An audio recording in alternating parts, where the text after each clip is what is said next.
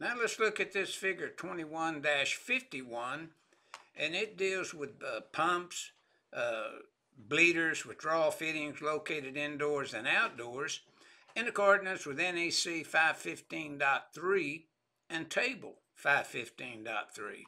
Now notice the top illustration deals indoor area, and we're dealing with pumps, bleeders, and withdrawal fittings as outlined in the table 515.3 in the NEC. Now notice, since it's indoors, it's 5 foot in any direction, vertically or down, as you see there, and then horizontally. It's a Class 1 Division 2 area. Now down at the grade level, it's 25 foot from the center each way, 3 foot up, your Class 1 Division 2 type area that we're dealing with there. So this kind of illustrates just exactly what your classification would be there. Now look at the Class 1 Division 1 area here in the example that you're dealing with. The top, you're 3 foot. It's a Class 1 Division 1 Table 515.3 from the top that you see there. Then notice at the bottom, you have your outside connection for loading and unloading the tank. And then notice there, it's 3 foot out, your Class 1 Division 1.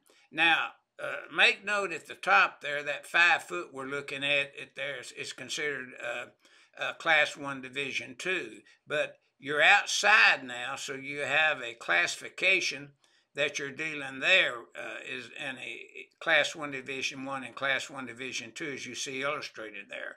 So the note points out that for classified areas adjacent to a dispenser, mounted on or above grade storage tank, see 514.3b in the NEC. Now let's go outdoors.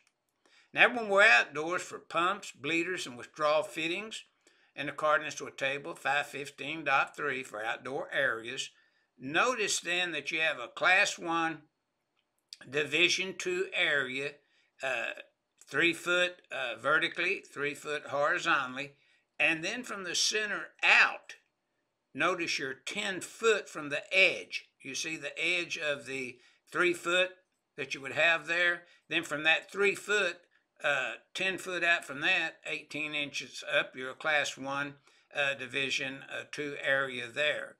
So this kind of outlines and describes what is considered the classified area for indoor areas and outdoor areas in accordance when you have pumps, bleeders, and withdrawal fittings in accordance with NEC 515.3 and Table 515.3 in the 2020 edition of the NEC.